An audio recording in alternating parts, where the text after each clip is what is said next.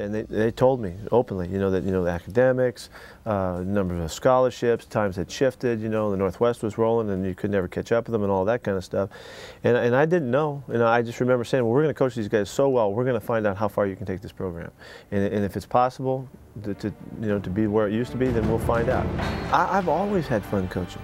Always. I've never not had fun coaching. I mean, I've always loved it and had a blast doing it, but I've never won this much, where we've just consistently can play at such a high level. That makes it really special. It makes it so fun and so rewarding.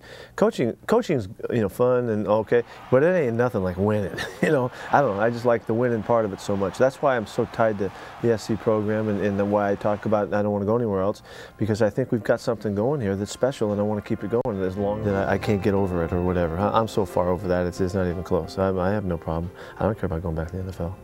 I love this setting in which the way the structure of it and the way the media and the following and the fans, the way they look at their players that play here. It's different than professional sports. These guys are amateurs and people don't yell at them the same way. They don't hold them in the same vein, and I like it's healthier and it's more refreshing, and so I think it's more the way it should be.